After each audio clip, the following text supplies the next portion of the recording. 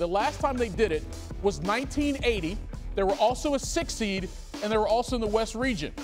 But they hope to avoid the same fate, though, because that team back then lost to Kiki Vandeweghe and UCLA in the Elite Eight.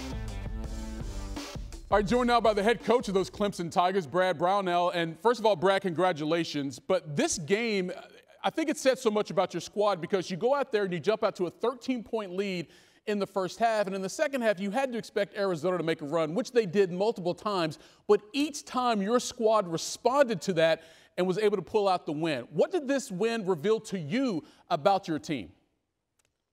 Yeah, nothing different than I already knew. I've got an older group that's been through the wars, and several of the guys that have been in our program 3, 4, 5 years. So, you know, we've been through the wars together many times. I've got a lot of confidence in this team. We talked about at the halftime that they're going to punch us back. Now, guys, we got to be ready for it. And they did a good job at the end of the half. They kind of cut back into our lead, but I felt really good about our team's composure at halftime. Our guys were a little upset that they let some things get away from us.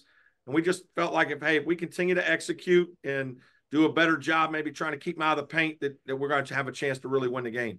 You know, if we go back a couple of weeks, Brad, you lost your last 2 games before the NCAA tournament, including a 21-point loss to BC in the ACC tournament. But now you've won 3 in a row, and you're 1 win away from the first Final Four in program history. Yeah. What's been the key to this resurgence over these last 2 weeks? Yeah, I think we've been better defensively in the tournament. We did not play well at all in the ACC tournament and, you know, got punched in the mouth and just weren't ready for it. And, you know, I think it was good for us in a lot of ways because we went right back to work. We practiced twice on Saturday of the ACC tournament, once on Sunday, and then obviously had our selection show. So I just think it got our guys' attention. And it was a humble reminder that we got to play at a really high level if we want to win. And then, you know, our guys knew we were picked to be upset in the first round, picked against us in the second round, all those things, you know, and it just motivates you a little bit. We've got a group that's trying to prove that Clemson basketball is special. And, you know, we're super excited about the win today.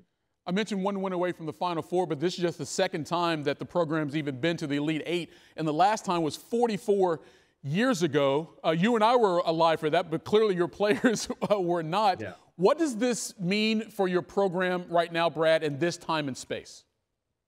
Well, it means a lot. It certainly means that, you know, Clemson is more than just a football school. We've got a lot of sports at our university that are having success, and, you know, Clemson basketball is one of them. You know, we went to a Sweet 16 about 7 years ago, and now we're in an Elite Eight.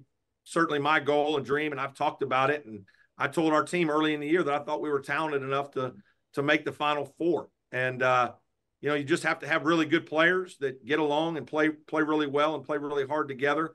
This group does that. Certainly this is a special time for us and our fan base, and, you know, we're hoping to build on it here in the next one. 14 years at Clemson, you're the program's all-time winningest coach, and now you're 1 win from your first Final Four. Brad, congratulations again, and best of luck in the next round.